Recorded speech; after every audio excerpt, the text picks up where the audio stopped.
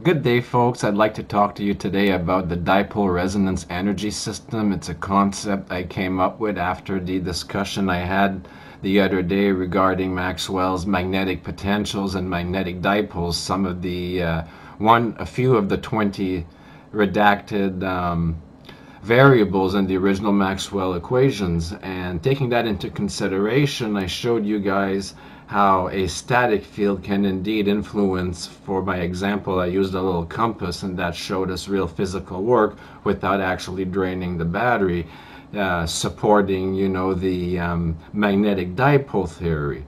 So with that said, I wanted to see how we could use that work and came up with this. So let me explain to you. So obviously, when you look at the design from the first glare you're going to get at it, you're going to say, no way, man, this is never going to work. But before we proceed, you must understand we have to take into consideration Maxwell's 20 original variables.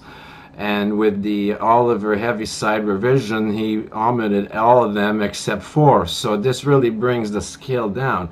So it doesn't say that the 4 existing ones are wrong. It just means that we could use those 4 existing ones. And what I'm trying to say is my system uses a mix of traditional well-known systems and incorporates the not so well-known original Maxwell systems. And I came up with a design, and I actually started experimenting with it. I've got a few magnets that I wrapped some coils around, and I'm experimenting some pretty interesting results, which I will share for later videos when I have something a little more concrete.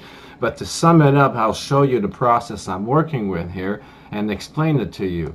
So what happens here is using Maxwell's magnetic potentials, okay? So we have, this is the energy I basically want to tap into that I was showing you, that moves the compass without taking any extra work away from the battery.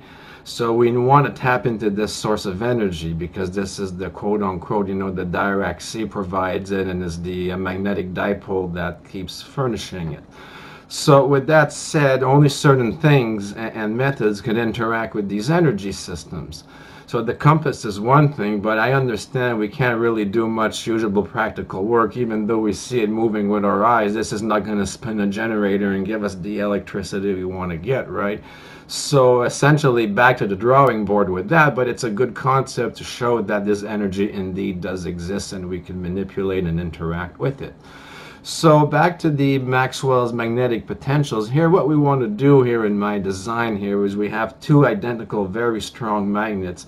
We put them close together, but not so close. There's a brace, obviously, that would keep them from collapsing. And what you're going to do is you're going to put a piezoelectric material right in the middle, the highest quality you can find, okay? So what you're going to probably think, oh, you're just going to modulate a field and it's going to react. Yes and no, that's just part of it. In a traditional system, yes, that's how that would work. Configured in a traditional way, we would create a feedback loop. The piezo would vibrate to that, but then we'd be subject to dampening because we're not introducing a new energy system, and eventually the oscillations would stop. This is a little bit different, and I will explain here, because we want to take advantage of this magnetic dipole and take the energy that comes to us for free. It's not free energy, but it's energy we don't have to pay for out of our wallet. So let's try and use it, right? So with that said, let's work with magnetic potentials as we would with electrical currents. So we've got the 2 magnets, which are basically of equal magnetic strength, magnetic potentials. So how do we influence that? Well, that's pretty easy. All we have to do is modulate one of the nearby magnets. That will slightly change the field, and all of a sudden we have our, that gyro action. We have the equivalent of a current action, but happening at the magnetic level. So again, great, it'll move a compass. What can we do with that? But that's not the point. The piezoelectric material will react to this kind of displacement, if you want to call it that, as well. So even though you will get a little bit back from the traditional magnetic fields, the primary source that will actually energize the piezo plate is actually the difference of potentials between the 2 magnetic fields as per Maxwell's theory. And when we tap into this kind of a field, like you've observed in my previous video with the compass, that kind of energy that we tap into doesn't cost us any more to use. So we just need to trigger it, obviously in this method using an electrical system, but the point is the trigger can be very, very small, and if we're clever we can work with the trigger in other ways. So this is where I'm getting at.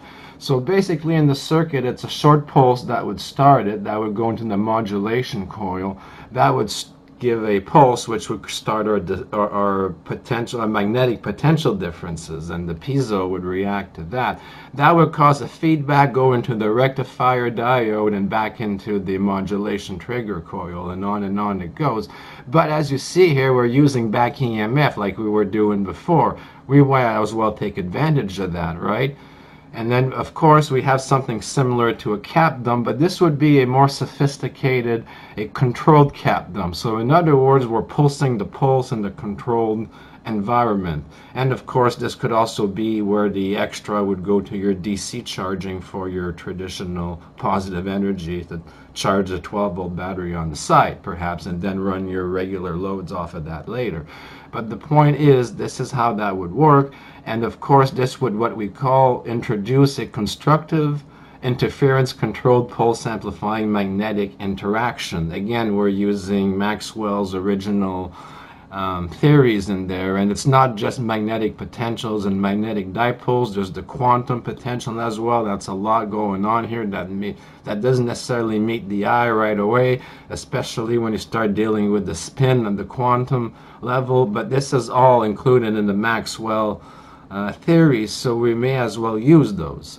So the feedback, of course, will enhance the magnetic effect, but of course a system like this, the timing is crucial because it will either interfere with your system or work forward. So that's why the controlled pulse stage is absolutely crucial. The whole system needs to be in sync. Not just in sync, but your modulation coil will have to be the closest equivalent to tune to the resonance of the magnets so the system works at maximum efficiency. So it's a system of resonance, it's a system of amplification, it's a system of energy manipulations, it's a system of back EMF, and of course we're also dumping our famous capacitor. We're playing the Bedini trick, we're doing it in reverse because we're dealing with reverse energy. This enhances the electret effect, so it allows us to get a little bit more of an input energy. Why not? We're doing everything we can here. And what happens is this cycle will then continue. So again, this is not a traditional system to remind you once the initial pulse has been done, the extra energy comes from what we're trying to do is the magnetic potential differences that we're tapping into. That's what actually allows us to interact with this field. And our circuit this way is always open, if you want to call it that, to the Dirac C, which keeps replenishing this magnetic dipole as long as we keep triggering it. So I hope you enjoy and understand, and I will follow up with this once I get further into it, but I'm always looking for your comments and suggestions, specifically on the constructive interference section. How would we essentially pulse the pulse? What's the best way of doing that? If you have any ideas, let me know, and we could all work together on this. And I really believe that this one here, I could actually probably do it all by myself without major lab equipment. I really believe this is doable, so it's something worth exploring. Have a good day all.